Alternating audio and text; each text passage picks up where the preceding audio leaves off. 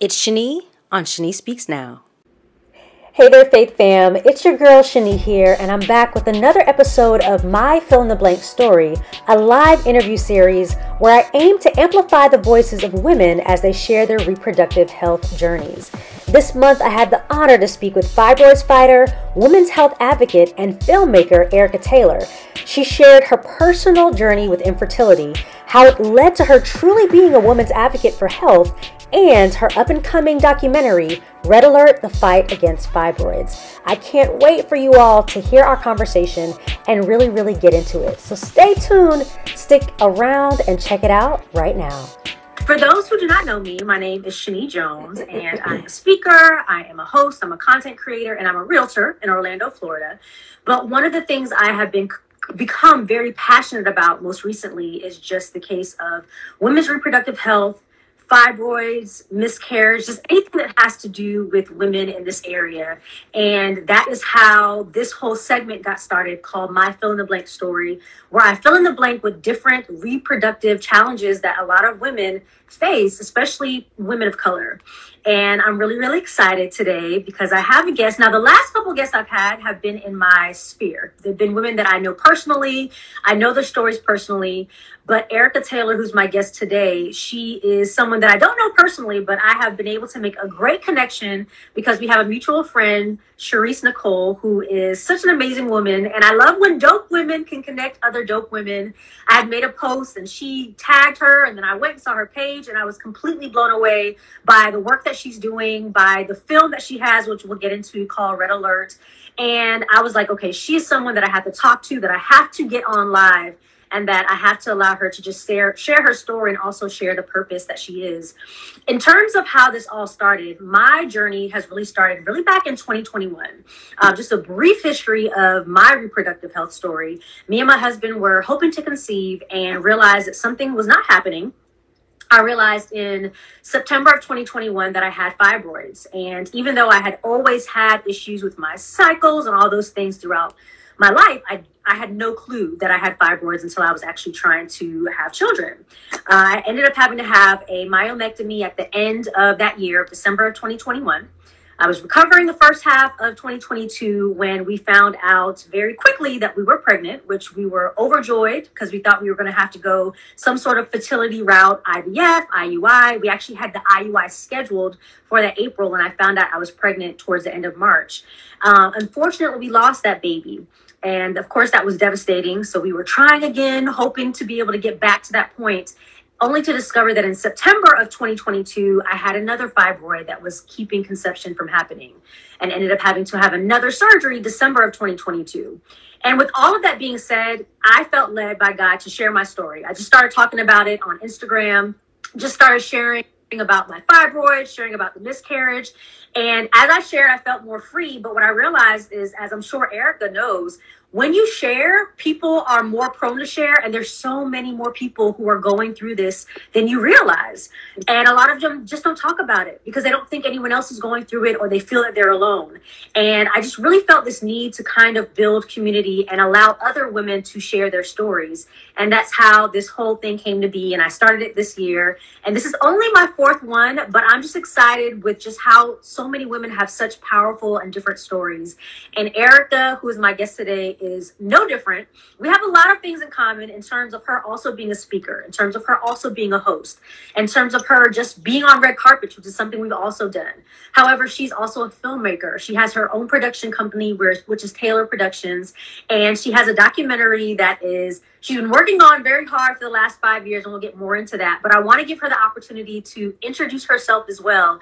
But I want to give a very warm welcome to my guest today, 𝙂𝙧𝙧𝙧𝙧 Taylor. Thank you so much for being with me, and just thank you so much for what you're doing in this space for women. Oh, thank you so much, Shani. That is like the most amazing introduction. As you were telling your story, you know, I can relate to many parts of it. Yeah. So we always look to connect with one another as women, but unfortunately, a lot of times we connect over pain. Yeah. But at the, with that said, I'm glad that, there's a community available for women to go to who have been suffering from fibroid issues and infertility and all of those reproductive health disparities, especially those that are plaguing the African American community. Absolutely. I'm glad that we were able to connect in that respect. Yes. So as you said, I have been working on a film for quite a few years now called Red Alert: The Fight Against Fibroids, about my fibroid journey. And just to give you a little context, I'm going to talk about, my diagnosis, but really the film was brought about because of the previous film that I had done with my producing partner, Jasmine Leyva, entitled The Invisible Vegan, which is currently on Amazon Prime, where we talked about diet and veganism and understanding or misunderstanding of that in the African American community. And as I was talking about my health, I opened up about my fibroid story in that documentary. And after we released it, women started reaching out to me and saying, thank you so much for opening up about your story. Thank you so much for talking about this out loud, because I've been suffering in silence all these years. And so after I got so much of that, I said, I think I know what my next project is going to be.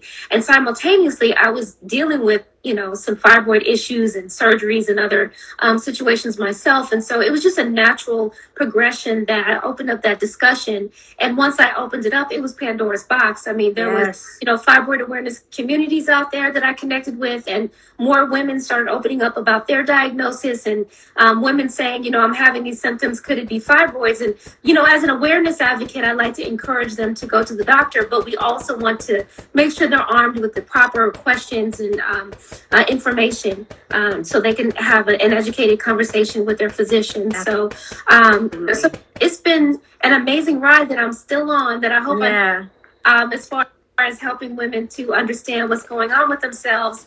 But, it's just been really rewarding. But just to kind of go back and tell you more about my story, I was diagnosed with fibroids in 2008. Right. And that after obtaining a second opinion. I had gone to get fitted for an intrauterine device as a form of birth control, but also as a form to control my cycles. I was sick all the time, and I had so many different ailments that were related to my womb health. And so I went to the doctor to try to get fitted for this device, and I screamed when she tried to insert it. And, after she tried a couple times, and I was like, I can't take it anymore. Some women just can't wear these devices. And so, I just felt like there was more to the story. So I opinion. I went to another physician, and she said that she was more well-versed in fibroids and the commonality of fibroids because she female patients with them before. And so she diagnosed me as having uterine fibroid tumors. I was scared to death. I thought I had kids. Like, what tumors? I was like, nobody in my family was talking about this stuff. So what in the world, Correct. So as we tried to learn more, as I tried to learn more about my diagnosis, and, she began to treat my symptoms, she did things like cryosurgery, which, if you've never heard of cryosurgery, it sounds like something out of a Batman movie. Right. And that's where they use freezing, correct? Yeah, it's the freezing of the cervix to try to get symptoms from uterine fibroids, which is an in-office procedure that was done.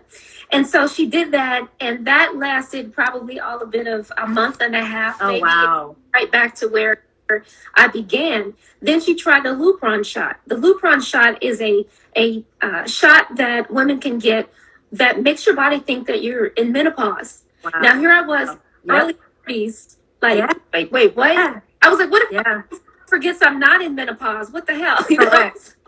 And it's crazy because I actually, when I thought I was going to have to go the IUI or IVF route, Lupron is also something that they mentioned to me. And I thought it was so weird because I said, well, if I'm trying to have a child, why would you give me something to make my body think that I'm in menopause to then reverse it? It just sounds like so much that's done to our bodies to manipulate them to do the things that they want it to do. Yeah. It's very interesting. Yes, absolutely. So I did that one time. It lasted for 3 months. I got hot flashes and I gained weight. That was pretty much the extent to how much that treatment worked. So then the next option she suggested was that we do a laparoscopy where she goes in through my belly button and she takes a look-see and sees, what's going on in there, how many fibroids I have. And then we agreed that if there was treatment that needed to happen at that moment, that she would go ahead and do the treatment. Well, Shani, she did the laparoscopic surgery. I thought that this was going to be something where, you know, she looked in there, she saw some things, she'd take them out, and she told me I'd be back to work in a couple of days. Right. Happened. Of course not.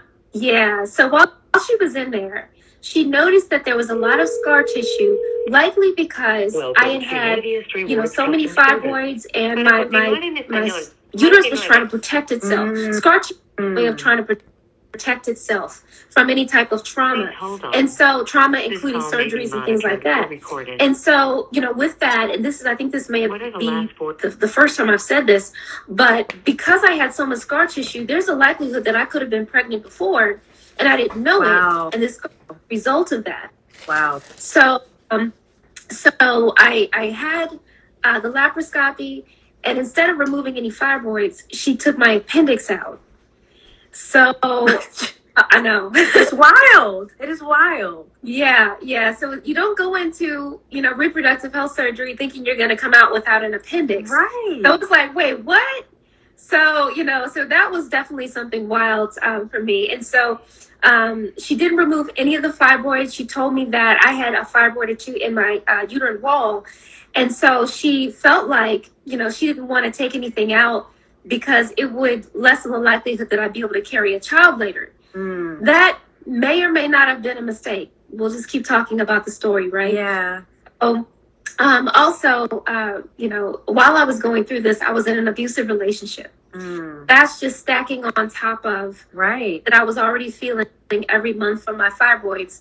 You know, the person I was seeing at the time, we lived together, and he actually left town while I was recovering from surgery. Oh, wow. Well, that just made things even more worse because for women with fibroids, the stress level can increase. It can make your body just feel so much worse. Absolutely. Oh, you know, that was definitely a very difficult period of my life. Fast forwarding from that, it would be another, 6 years before I would seek any other treatment from my... This all took place in 2008, so that part of your story. And real quick, before we fast forward, do you remember prior to that, because I know a lot of times with a lot of women, once their menstrual cycles start, that sometimes they can see something that's going on. Their cycles are irregular, or they're super heavy, or they're super painful. Do you remember when you got your cycle or throughout your growing up, did you have any issues with that made you think that maybe this could have been something that was happening even prior to you knowing anything? Absolutely. When I thought back, you know, I started my cycle kind of early on. I was 11 years old. Right. And you know, I think back to even just the first day it happened, it was extremely heavy. Wow. You know, and you don't know how to handle that. But here on top of that is that I didn't really have open dialogue with my mom about cycles, the periods, and things like that. We had health class in school, right? So, you know, I knew that there could be something that could be happening to my body, but I didn't quite know what. Yeah. I actually hid the fact that I started my cycle from my mom 2 months.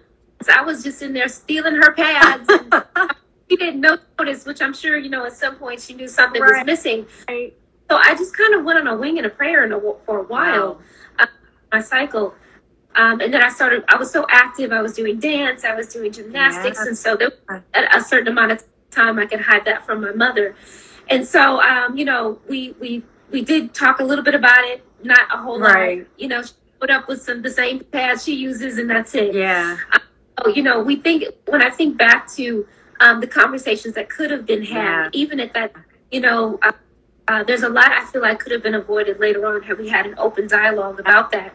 And that is definitely the case in a lot of, you know, households, especially a lot of black households. You know? And I think I saw in some part of your documentary in the trailer, you even mentioned, like, why aren't we talking about this in schools? Why aren't we talking to kids about these things earlier? Because it's true, a lot of times if you talk about it earlier, it takes away some of the sting and the stigma. They do feel like they're comfortable to be able to come to you, whether it's a parent or an adult, but it also takes away some of that fear and kind of some of that wondering of what's going on if some of these things are discussed earlier, or in your case, And in my case, I mean, I had terrible cycles from a very young age. And I remember my mom trying to take me to doctors and trying to figure out and being tested for cysts and different things.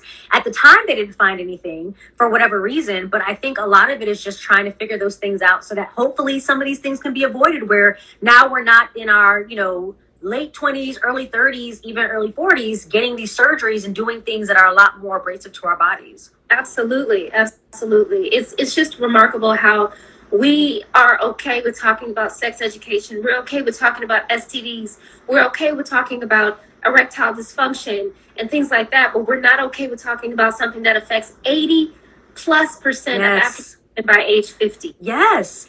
I think I saw a statistic as well that by age 35, at least 50% of African-American women would have fibroids. Yeah. And then the statistic you're talking about is by 50, I think it's like 80%. Yeah. That is insane. So many women have had this. More than likely, if you have a spare of 5 people, 2 to 3 out of those women have experienced this or will experience it and just don't know it. So that is crazy. Yeah. Okay, so we can fast forward back into your story when you finally did get an opportunity. And one of the things I remember you talking about in terms of you not really seeking anything is obviously because of the type of work that you do, not everyone has these, typical 9-to-5s where they have health insurance that is, definite and that's going to happen. A lot of it is not being able to get some of the care that you need because you don't have the coverage. And if I remember correctly, that was a little bit of a part of what may have been the reason why you didn't get a chance to kind of follow up from that time frame. Absolutely. That's really a key point in my story. I, have been a producer for 20 years now. And living out in Los Angeles, I started in television. I began my career in radio, but then I moved to television. I've had a very rigorous 7-day-a-week, career for many years, and especially during that time. And it demanded a lot of things from me physically. So I was, working 7 days a week. I was writing for shows. I was, producing. I was interviewing, flying around, talking to celebrities. So to have to go through this during that time in my life was really, it was really tough. I can imagine. Realize, when you have a very demanding job, we're always on the grind and the hustle. But when you're not feeling well during those times, you feel stuck. You feel like you're working in mud, and pushing through pain every single day, and that is just not a good way to live. That's just not living our best life, right? So I was dealing with my fibroid issues. I didn't have health insurance because when you work a lot of times when you work in entertainment, especially if you're an independent contractor like many of us are, you don't have, you have independent health insurance. Now through the Affordable Care Act, you'll have health insurance, and depending on what state you live in, can depend on what type of programs that are available to you. Right. And during that time where I needed to see doctors pretty often, I did not have, health insurance. So, there came a time where my symptoms were so bad, and I had, gone to the emergency room. I felt like I was hemorrhaging at one point. Wow. Where I'm doing these things and I don't have health coverage, so you're getting a bill for thousands. Yes. And so you look for other alternatives for healthcare. Yeah. So there came a time where, we heard those commercials on the radio about women who had fibroids or fibroid symptoms, and these clinical trials were available. These were happening all over the country. Right. They were happening in LA. And so I decided that I would, as a crash alternative, listen to one of these ads and try to apply for a clinical trial. So I applied and I went online, and they gave me an appointment to go to this clinical trial. So I showed up hoping for some type of result for these symptoms that I had that were getting worse and worse over time. Right. I went to this place that looked like, girl, I don't even know what it is. I went to the doctor in the grocery store, like, what is it? Old kind of run down. Right. So I checked in for my appointment, and they put me in this room that was the size of a closet with just the exam table in there and a sonogram machine. And, this girl comes in with this doctor, this young guy. And this girl came in and she looked like a deer in headlights. Oh, I mean, Lord. She looked scared to death, like they had just her from someplace in the mall and was like, hey, can you assist this doctor in this exam? Oh, no. And so I was in this room having this exam. She looked scared to death. And the doctor comes in. He does the transvaginal ultrasound, which is the ultrasound that is the long wand. Correct. Yep. And that's scary enough. Is the transvaginal most thorough. So he inserts the wand, and I'm starting to see, you know, him move around on the screen, and I see, you know, him making the X's where there's fibroids, and he just starts all these X's. I can't even count anymore. And he just goes, "Oh, honey." And I'm like, "What are you talking about?" Like, he's like, "Oh, honey, nobody told you?" And I'm like, "Told me what?" I'm sitting here like, he about to tell me I'm having twins? Like, right. And so he's like, "No, nobody told you?" And I'm like, "Told me what?" He said, "There's so many tumors in here, I can't count anymore." Oh, no. What in the world? I was like, "No, when the last time I went to the doctor, she told me I had 6 or 7.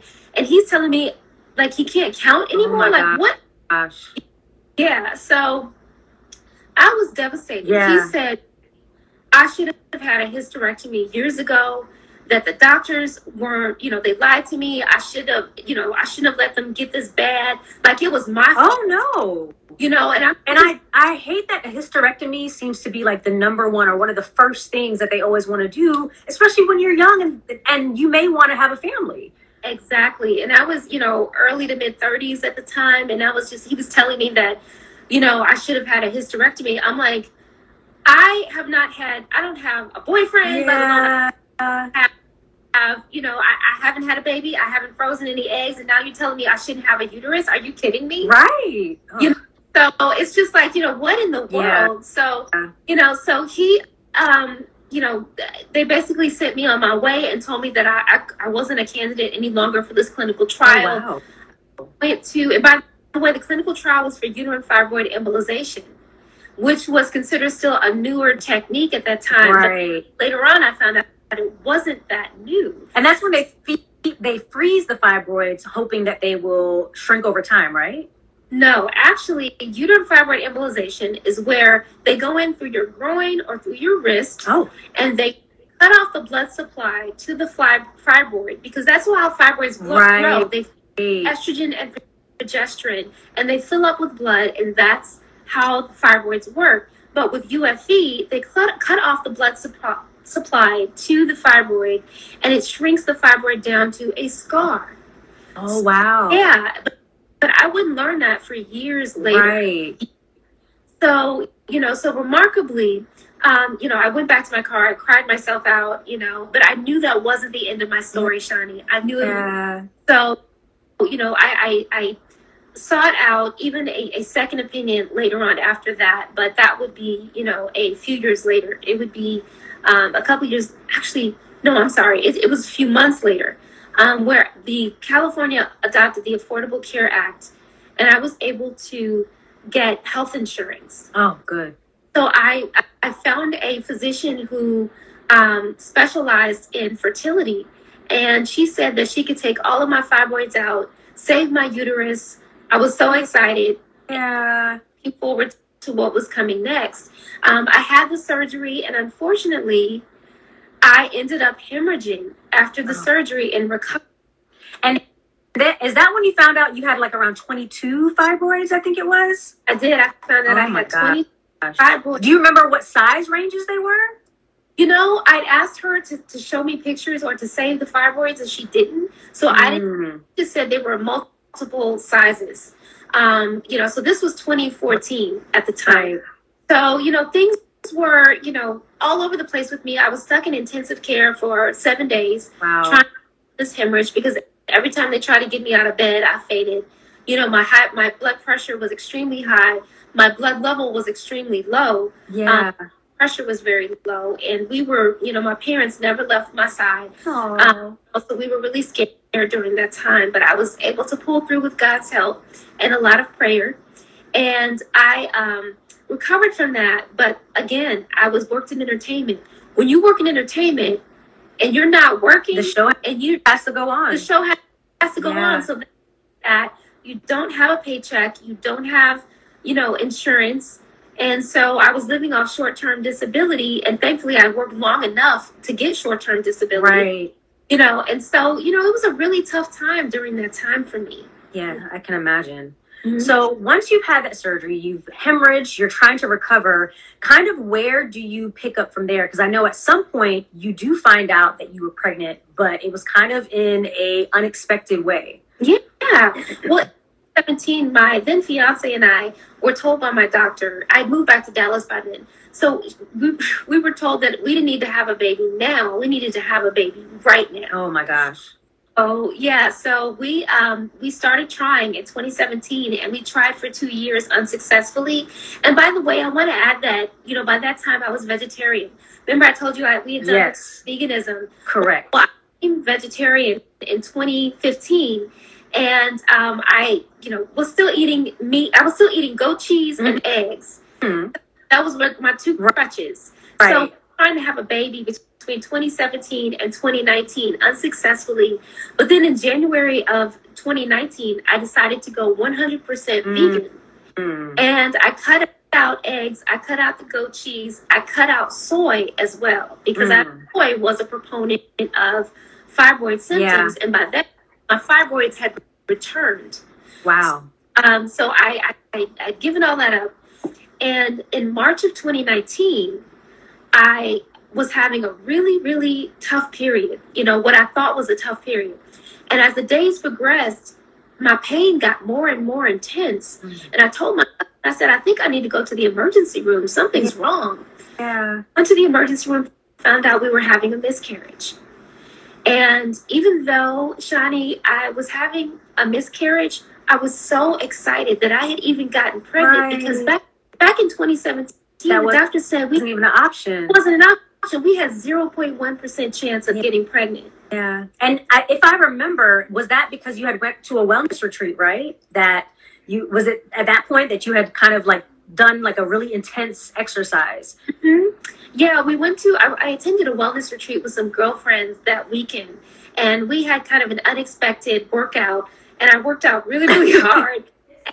Even though it was great for my mind, body, and soul, that following week is when, you know, all of the, you know, intense pain started and everything, and I found out I was having a miscarriage. So, you know, I can't really say that, you know, working out hard was the reason why, because I don't encourage anyone from working out if they're pregnant. But because of the fibroids, you know, was the reason why I had that miscarriage. Right. So it was also a defining moment for me to say, okay, time for me to really start pre-production on Red Alert, the Fight Against Fibroids documentary. Yeah. Wow. Wow.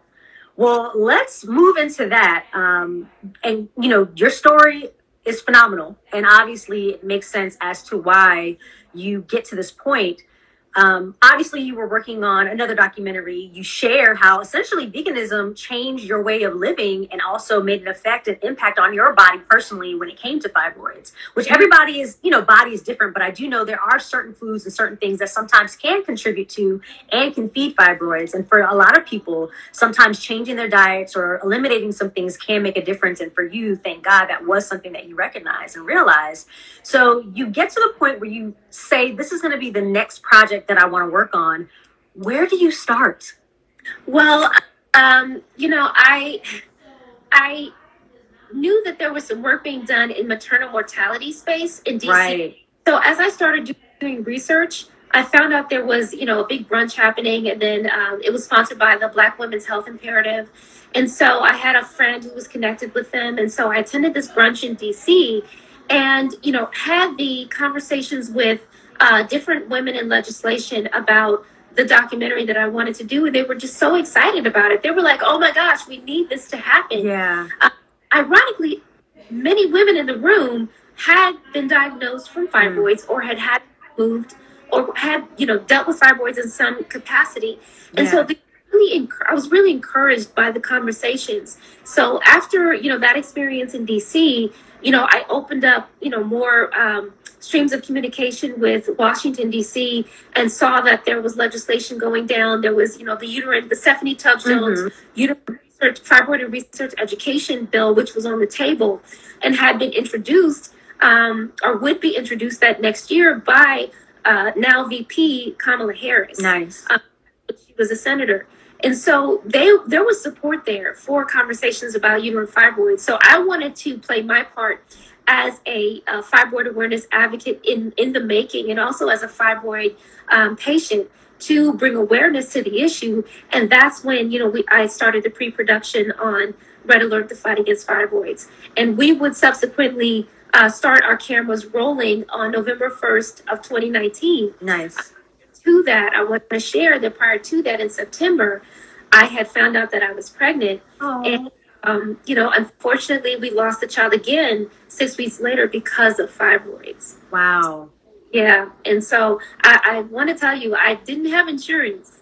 So, I often share that I have medical bills from both of those miscarriages that, stacked up to about like this. I had over $35,000 worth of medical bills. Miscarriages suffered as a result of fibroid tumors. Yeah. And that's the part I think people don't realize, is that on top of the fact that you're already dealing with the emotional aspects of things, the physical aspects of things, but the financial aspects of things can be terrible on top of that, because you're already dealing with this. It's not something you want. You never asked for it. And unfortunately, business as usual. They still need to get paid for whatever it is that they did, whether it was something that you wanted in terms of service or not. Yeah. So in terms of your film, what were some of the main things, or what are some of the main things that you focus on? I know there's parts of it where you're sharing your personal story. Obviously, you're talking to a lot of doctors. You're speaking to a lot of different women. Kind of how do you break down the documentary, and what can people expect to see for those that are there? And yes, for those that see, she actually has the redalertmovie.com, her website, where you can see the trailer and find out so much more about the process of the movie. Yeah, absolutely. So we talk on quite a few things in the documentary. I'm so excited about it because we've included interviews from the top research scientists in the country. Once I started doing my research, I saw that, there was grants by the National Institute of Health for fibroid research, but it was only $17 million, I think. And, that's it, Yeah. In terms of, like I mentioned earlier, like erectile dysfunction or contraception that gets hundreds of millions of dollars in funding, something that's affecting African American people, by, so many women, and 70% of all women. Yes. It's only getting $17 million. So we talk about that, the lack of funding available for research and for education of uterine fibroids. We talk about, the younger generations of women who will be affected by uterine fibroids, and how we need to open up those conversations. Along with me telling my story, I've opened up my experiences with video. So I take the audience with me as I'm dealing with this miscarriage. As I'm praying to God and asking him to allow me to hold on to this child a second time, I'm taking the audience with me. And that was not easy when you're dealing with something like that, to turn on the camera, press record. Getting there, dealing with the emergency room, my audience is going to be able to go through that with me. We talk to historians about the doctor-patient relationship between African-American women and OBGYNs over the years, since slavery. We take our cameras to Montgomery, Alabama, where an artist there by the name of Michelle Browder has constructed the Mothers of Gynecology art exhibit. And we talk about, slave women in gynecology, and Dr. James Marion Sims, who developed the practice of gynecology on slave women, conducted these experiments without anesthesia on these slave women. And that's to help the audience connect to the communication gap that we have between doctors and patients today.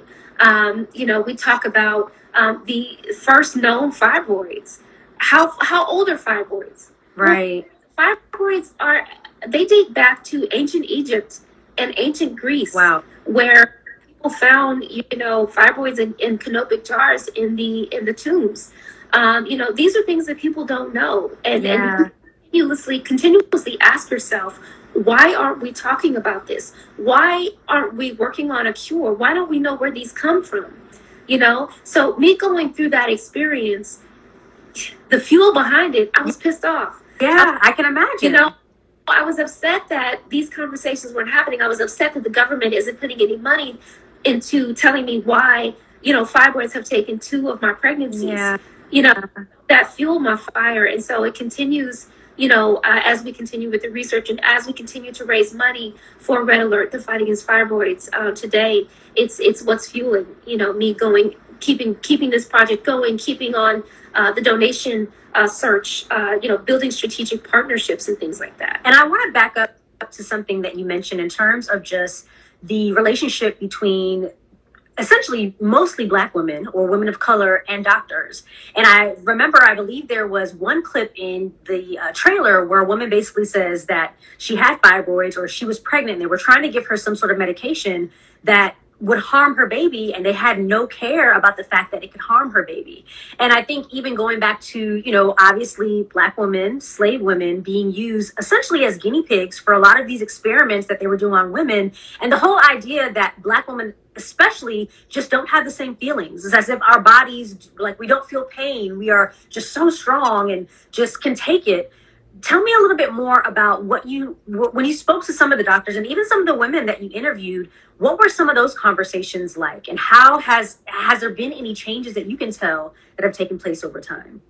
Well, it's so interesting. The women that I spoke with, we all bonded over our experiences because we felt like, we were diagnosed with fibroids. We weren't given enough information about the treatment options that, could seriously affect us permanently. Yeah. Doctors tend to gravitate towards the treatments that they are familiar with. Correct. Many of us had the same experience of being offered a hysterectomy first and foremost, or an invasive surgery, which really could damage our uterus and keep us from having natural childbirth. So, those are really common experiences that women with fibroids have. Unfortunately, we're not being given all of the treatment options, because I'm here to tell you, for anyone watching, if your doctor doesn't tell you about at least 5 treatment options for your fibroids or your fibroid symptoms, they're not telling you enough. Wow. There are treatments out there. Myovant Sciences recently came out with relugolix, a pill that helps with fibroid symptoms. And so a lot of people don't realize that there is a pill to help you with your symptoms. That's not just ibuprofen or, some form of blood thinner that's going to, affect you in other ways or make you tired. But there is a pill out there that helps you with your symptoms that's not going to make you infertile. Right. So we want to know that these things exist. Or always having surgery as the first option as well. Exactly, or always having surgery as the first option. That's something that you definitely want to educate yourself on, or talk to a fibroid awareness advocate, or reach out to some of these other organizations out there that have this information available. So you've got uterine fibroid embolization. One of the organizations that I am an ambassador for is the Fibroid Fighters Foundation, and we offer, they offer uterine fibroid embolization, and they also offer free diagnosis. They offer the free, not free treatments, but free, free sonograms. Gotcha. Especially during this month with Fertility Awareness Month. Yeah. They free sonograms. So definitely go, take a look at Fibroid Fighters or USA Fibroid Centers and potentially get yourself checked out for free, which, if that was something that I had available to me back when I didn't have insurance, it could a lot of trauma. And that part is huge, because I think people don't realize, if you do have insurance, a lot of times you get a woman's wellness exam once a year. However, they're only checking your cervix. Now they're only doing, I can't think of what it's called, the other exam that I can't think of right now, every 2 or 3 years, but they're not doing ultrasounds. They're not doing sonograms, and you can't see fibroids without those things. And I think that was my experience. I'm not much of a complainer, even though I always had terrible cycles, and my OB knew that. After a while, I stopped mentioning it because it seemed as if nothing could be had, nothing could be done.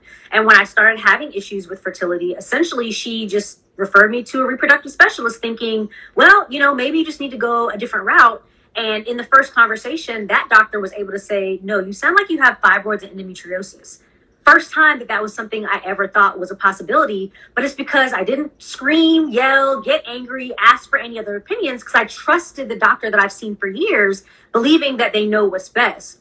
And I know one of the things that we kind of talked about offline is even just really advocating for yourself and, asking those questions and doing a little bit more, because sometimes your doctor, they may mean well, but they don't always know. That's right. Doctors are people too. Correct. That's a had with many physicians is that doctors are people too. So we have to think about the fact that, some of them, they all have good intentions. I'll say that. Yeah. But you want to remember that they have patient after patient after patient. Yep. So you make sure that you come armed with the right questions to ask them, or you even, if you're having some period issues, heavy periods, you're having some stress, you're having anemia, you're always tired, or you're always craving ice, something like that, you need to say, you know what, I want a sonogram. I want a transvaginal sonogram, and you insist to your doctor to give you that transvaginal sonogram.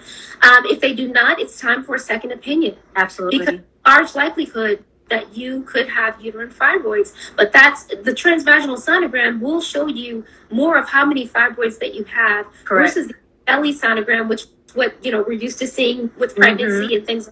While that will show you, it won't show you as much of the transvaginal sonogram. Yes.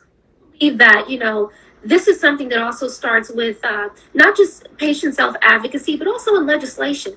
We need to push our legislators to make things like a transvaginal sonogram a necessity along with that pap smear that we're getting every couple years or every year. That's something that needs to happen, is at least a sonogram or a transvaginal sonogram, especially for Black women who encounter these issues more so than any other race of women.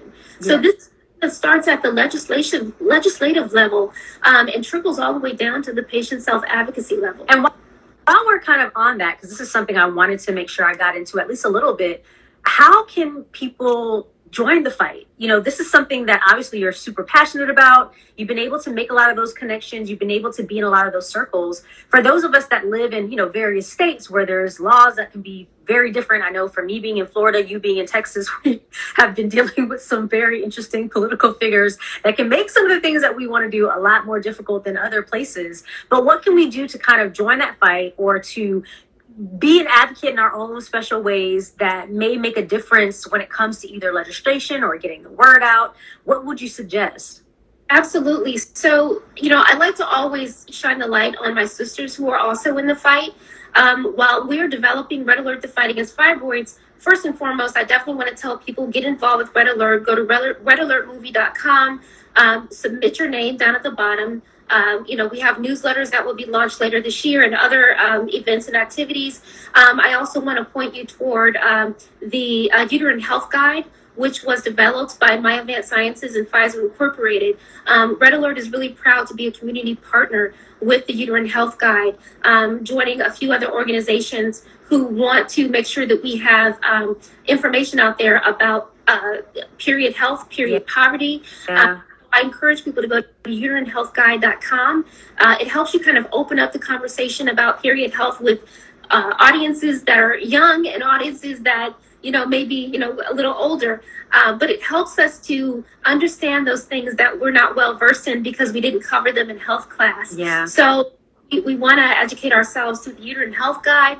I also want to make people aware of organizations like the Fibroid Foundation, which is one of those more veteran organizations that deal with fibroids. Soteria Venable, who started Fibroid Foundation, is so incredibly passionate about what she does, and she is always pushing for legislation. I know that they just introduced legislation to make May Women's Health Month. Wow. So menstrual health. Yeah. So that's awesome. Definitely passes through. And then also the White Dress Project with Tanika started the White Dress Project, and she's been very passionate about empowering women to be advocates themselves for fibroid health. And then also, like I mentioned, the Fibroid Fighters Foundation. We definitely want to get women more educated about UFE and all the different treatment options that are out there for women who've been diagnosed. I want you to know all the treatment options so that you what's best for you. I also want to help dispel the myths out there about fibroid treatment options. Like with UFE, they say you can't get pregnant. Yes, you can. You can definitely, and so you need to understand what it means once you have that scalpel on your uterus, you need to know what that means as well. So those are different avenues that women can take to gain information. I am always available. I love for women to reach out to me on the DM, I'm on IG. I want them to let me know what's going on with them. If they've been diagnosed and they have questions, I'd be happy to answer some questions for them or point them in the right direction as well. So as we kind of wrap up a little bit, I want to share or find out, where are you in your journey now in terms of just, your fertility and continuing on that journey, and also tell people how they can contribute to Red Alert and how they can make this documentary truly come to life, and then also leave us with how they can get in contact with you for those that want to connect with you on DM and just want to continue to see all the things that you are doing. Absolutely. So, I'm sorry, wait, what was your first question? One was, where are you now in your journey? Okay. So, so now, I'm dedicating, my time and effort to being a fibroid awareness advocate. It's a tremendous responsibility. As far as, the fertility side of it, I'm giving as a way of, dealing with what I'm dealing with infertility. Yeah. Giving has always been a way for me to feed my own soul, my own spirit. Yeah. And so that helps me to deal with infertility. It is very easy. And it's also okay for women who are suffering from infertility to feel selfish. Yeah. It's okay to feel like, I don't want to go to this baby shower. I don't want to, rejoice in this moment. Yeah. Okay to feel that way, because when you're dealing with infertility, you feel like you're on an island. Even though there are countless other women who are dealing with it, it's a difficult thing to deal with. And so it's important for you to know your options. I had a conversation with the beautiful 𝙂𝙀𝙀, actress 𝙂𝙀𝙀, for Break the Silence, Break the Behavior on YouTube, another platform that I utilize. But we talked about egg freezing. She is an egg, and she's a huge candidate for women freezing their eggs. She's frozen her eggs. So I want women to understand that that is an option available to them, and they need to consider it. And don't think that you have plenty of time, because tomorrow, as you know, is not promised when it comes to infertility. So, I spend my time, educating women, loving on women who are going through this. We have taken a bit of a break because we went at it for many years. Yeah. It's in God's hands at this point. Absolutely. So, know that I am also being fulfilled by making my pain my platform. Absolutely. So I hope that in that respect, that the words that I say and my experience and what I've been through would help other women as well. So I agree. I think that my motto lately has been God making, beauty for ashes. And sometimes as you share and as you allow others to share and as you do and give, like you said, it can make all the difference as you're continuing to go through the journey. So thank you so much for sharing that and being so honest about that. And for those that want to donate to Red Alert and to, add to the funds to allow it to take place, how can they do that? Sure, they can go to redalertmovie.com. I would always encourage them also to go right through Instagram. Red Alert Movie is right here on Instagram. You can also go through my Instagram at I'm Erica Taylor. I would love for you all to follow both of those profiles, because I'm always updating those profiles with information on fibroid awareness, where we are in our journey, where we are with legislation, where we are with our film. Travel with us. We'll be going to Malawi, South Africa to film. Wow. We'll be going to film, and so I'll definitely be doing some live from there and taking people on the filmmaking journey with me. I'm excited, to see this. So yeah. And do you have a time frame of when you're hoping that you might be able to release the documentary for people to be able to see it, enjoy it, and get that word out? Listen, if I could have been done yesterday, been a long haul, and a lot of times when I talk to people about Red Alert, and they're like, "Oh, when's it going to be done?" Because that's the first thing everyone wants to know. Right. It's been a work in progress, and it takes money to get this done. Yeah. And so it depends on our fundraising efforts. We've been, getting partnerships with filmmaking, with fibroid awareness, and they've been helping to contribute towards our efforts. So it just kind of depends on our rate of our rate of fundraising. As to when the film's going to be done. We are past our original deadline, so we're hoping that by the end of this year, hopefully by the fall, we will have this film completed and on its journey out to get out into the ether to help the 171 million women who are suffering from uterine fibroids. Wow. Well, I'm excited. I'm excited to see it come to fruition. I also wanted to do this live and let you know that I will be donating to make sure that I can be a part of helping this movie go forward. Again, when I watched the trailer, just because of my personal experience, obviously, but also just the opportunity to talk to you and to be able to connect with you, I realized just how important this is. Documentaries take time. I think that's another thing. Really good documentaries sometimes span years. Yeah. So I think that's another part of it. It does take a lot of time. You are covering so many important topics. So I can only imagine how much it is to kind of tackle all those things. But I really just want to thank you for just being here, for all the advocacy that you're doing behind the scenes, the things that we don't know about, educating women, allowing them to be seen, allowing them to be heard, and just really supporting them through your journey and also putting some of their journeys kind of on the map. So I am a newbie in this space, so I am definitely gleaning a lot from you where that's concerned, but I'm so glad that you didn't think of it a small thing to take the time to speak with me today. I really, really appreciate it. And for those of you that really just resonated with this series, My Fill in the Blank Story, please continue to follow. My Instagram is @ShaniSpeaksNow, and I would love for you to follow and continue to see some of the other stories that are covered and that will be covered. In the month of June, on June 4th, actually, I have my mammogram and breast cancer story of a 40-year-old woman who went to her first mammogram and found out she had breast cancer. So those are things that are crazy and just affect our bodies in ways that we don't realize and understand. So I'm looking forward to that and to really sharing other stories as we go. But I'm just really, really grateful to have you on here, Erica. I know this will not be the last time that we talk, even if it's not here on Instagram, but I have a feeling that this is a connection that will continue, and I will definitely reach out to you if I have questions as I continue to kind of navigate my way within this space. If people want to connect outside of that, I know you mentioned the redalert.com. Your Instagram is I am Erica Taylor. I am Erica Taylor, and then also at Red Alert Movie. So those are the ways that they can find you, connect with you, and please be sure to visit that website to join so you can be connected to some of the events and things that may come either in your area or that may be going on. And please pledge to donate so that she can continue to get the funds she needs to allow this movie to hopefully come to fruition soon, because I am excited. Hopefully, maybe if it's even open and available to me, I'd love to come see it premiere whenever that time comes. So I will make that trip. So keep me posted for sure. That would be a lot of fun. But thank you so much. You are so graceful, so poised. Obviously, I'm gleaning off of that because we are fellow people in just kind of that entertainment space. But it takes a lot for you to be in that space and to share so personally about your story. And I think that's the thing that people also have to realize is that this is a personal story. Some people are uncomfortable with hearing about these things. Some people choose to share, some people don't.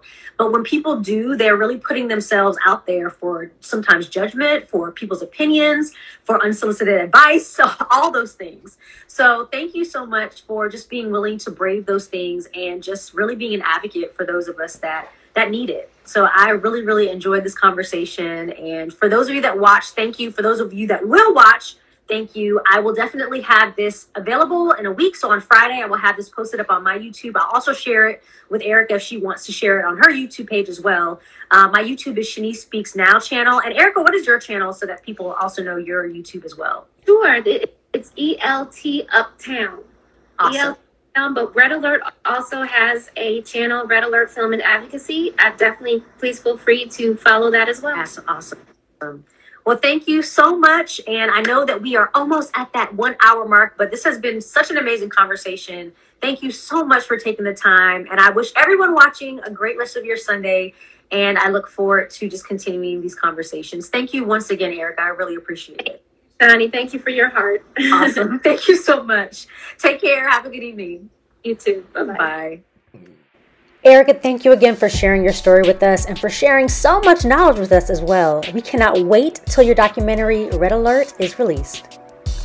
And if you'd like to share your story live, remember you can email me directly at hi.shani@ShaniSpeaksNow.com or DM me directly on Instagram. Didn't get a chance to watch? Well, you can listen wherever you listen to podcasts on Shani Speaks Now, the podcast. Thank you so much for watching. Be sure to like, share, and subscribe to my channel. And remember, always keep the faith and let the Lord fight your battles.